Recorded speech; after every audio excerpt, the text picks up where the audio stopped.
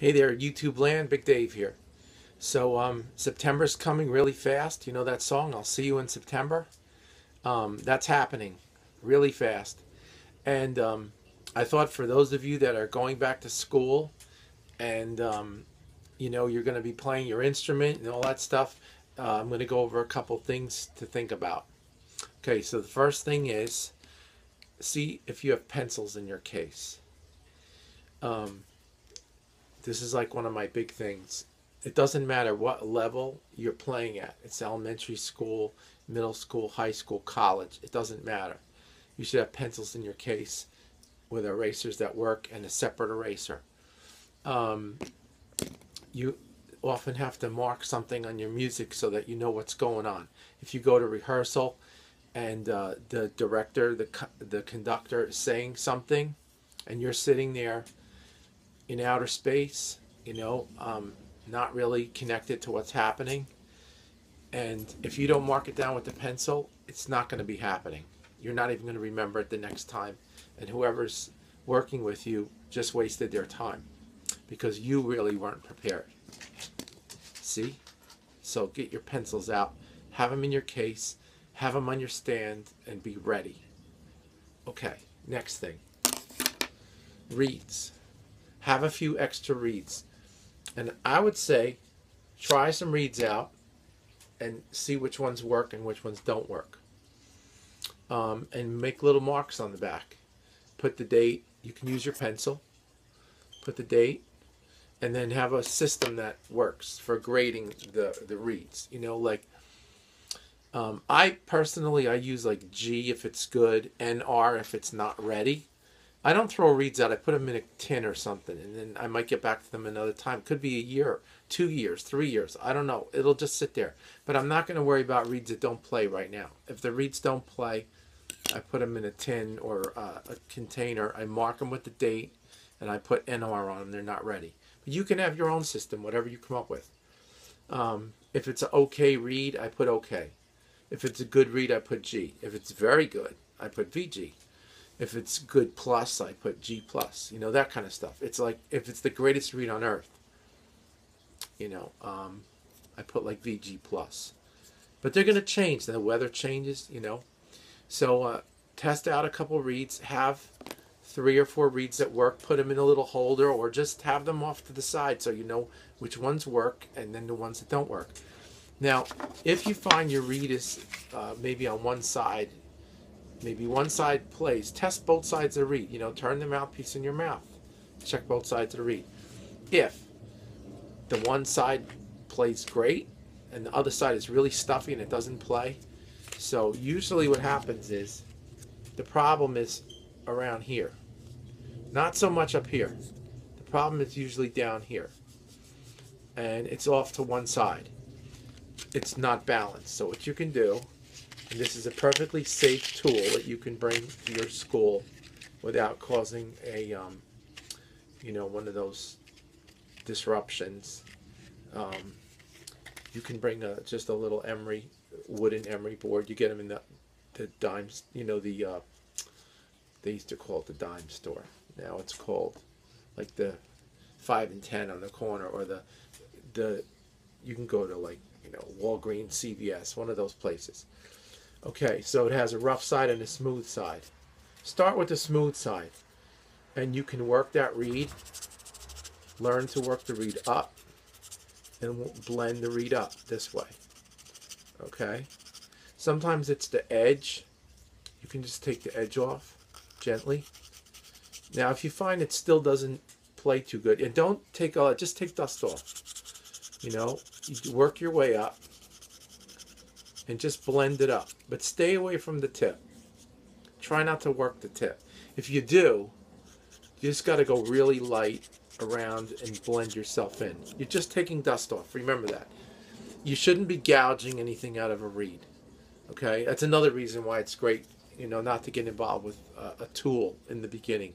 Because if you don't know what you're doing, it's better to just use one of these. I can use one of these, no problem. I don't need a knife. I don't need a tool. I don't need anything.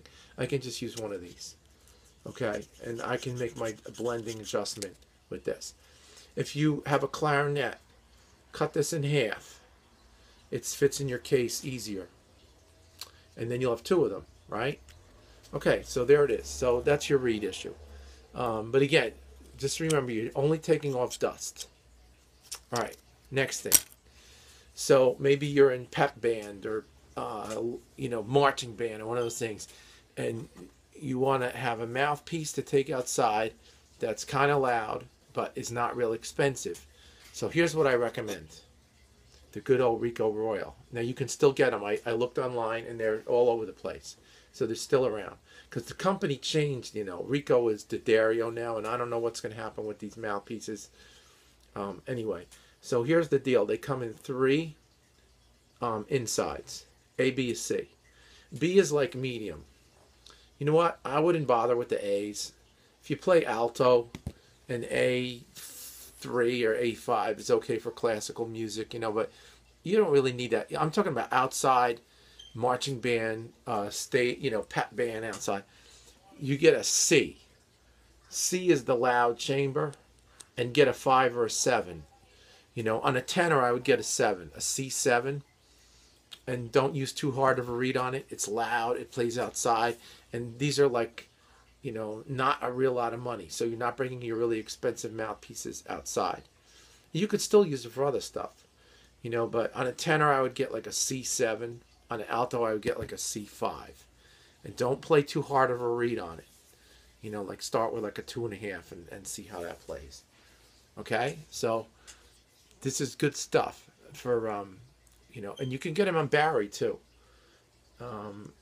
That's it. And if you put one of those clear pads on the top of it, because this is more like plastic, your teeth won't bite into the top. Okay? And it also cuts down the vibration.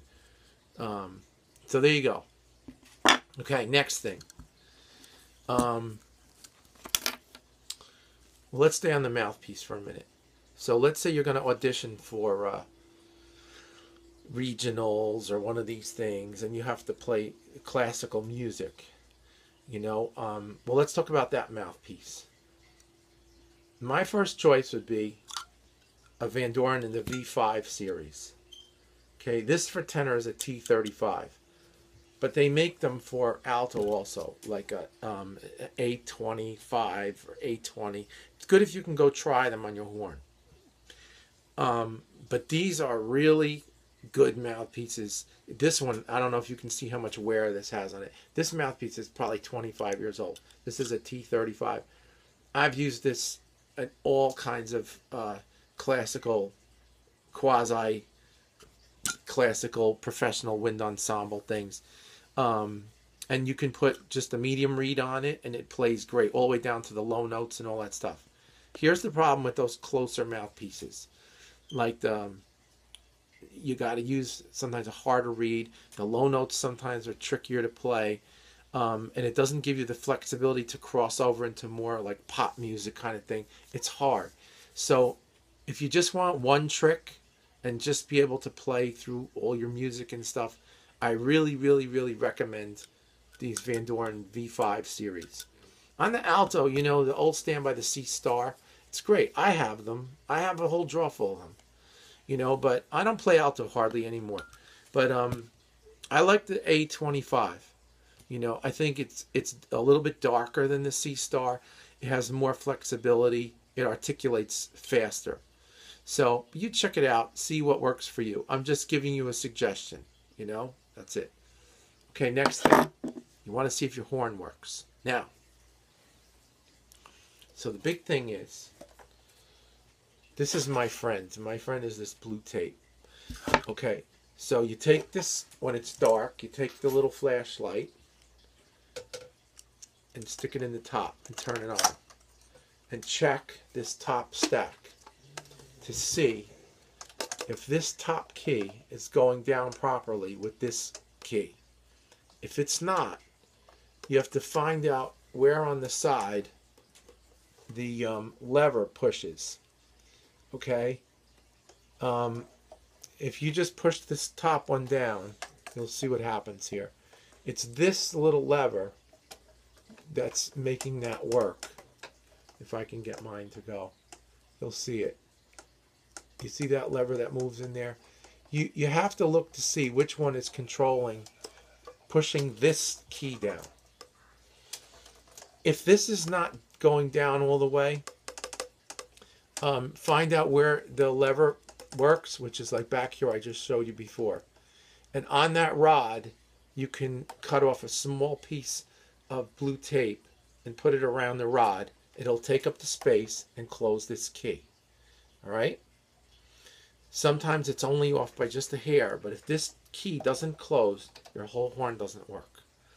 You know, and also check these top keys. Now, if these are no good, you have to go to the repair person and have these changed. But if this is just a little bit off on the adjustment, you can use a small piece of blue tape around the rod to take up the space to close this top key back down. The other one is the G sharp. The G sharp has adjustment. It needs to close when if you leave the G sharp push down your F key and C, watch the G sharp goes down with the lever that's on there. You might need to adjust that screw a little bit. Again, at night, it's easy to use the flashlight in there and look down. I have this, there's a pad under here. That's why I have blue tape. I have a rubber pad because I use special fingerings for certain advanced notes, you know, harmonics, altissimo. I need this key to close exactly the way I need it to close. Now, another one that sometimes doesn't close, and you'll see, I have a double layer of blue tape here, is on this. When this goes down, I want this to be completely, exactly down. Now, I can go to my repairman and have him change this, but it may not still be exactly what I want. I want this to close exactly the way I want it to close. And so I use 1 or 2 layers of blue tape underneath this to get this to close. You know, you can always have this adjusted professionally later on if you need it. And then, of course, check your paddle keys. Now, if your paddle keys aren't closing, and I got to watch the time here because they're going to shut me off. You know what? I can't go over the 15 minutes. Okay, so if these aren't closing well, what I would recommend is get yourself some cork and make yourself a spacer so when you put your horn away, you close these keys down and leave them shut. I have another video on that about making corks. You just cut the cork and make cork the space in here and keep these closed when you put your horn away. After a while, you know, the impression will be better and it'll close. And of course, you know, you have to check out everything. There's C, but the biggest trouble is the ones I just showed you. It's up in this upper stack. Okay? So there it is. Oh, I'm sorry. And I wanted to tell you, make sure that your neck joint works and that when you push the octave key, you have enough little space in here that this key closes completely. If this is not going down all the way because this is out of the way, you might have to slightly push in on this and adjust it ever so slightly to make it fit. Okay? Again, go to your repair person. But you're not always going to be able to run to the repair person every time you turn around. You have to know how to do some of this yourself. Okay, so listen, those are my tips. And practice. When you get music from whatever ensembles you're in, practice. There's no substitute. Play your scales slowly. You know what? I don't usually say long tones. Practice slow intervals. Fourths, fifths. Practice slow intervals. Hear pitch. Sit at the piano, sit at the keyboard, play the notes, play long, slow intervals. Me personally, I don't really practice long tones. Overtones I practice slow intervals. Practice slow scales. Okay, anyway, have a great time.